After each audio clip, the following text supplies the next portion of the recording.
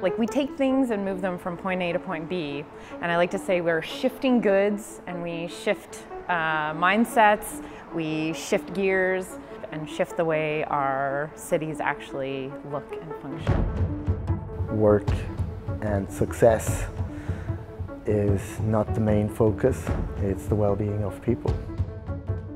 To me, it's a refuge, a company which is very personal and full of love.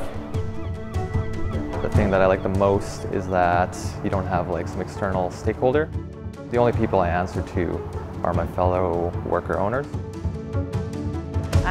So yeah, we get to use these like really cool machines to get goods around the city in a really neat way. And with the trike, I feel I can just kind of cut through everything and do deliveries much quicker. I'm more aware and I actually feel safer on the trike. So I really think Shift is a way to really showcase that we can have a different life in cities, and yeah, it's very like special and empowering.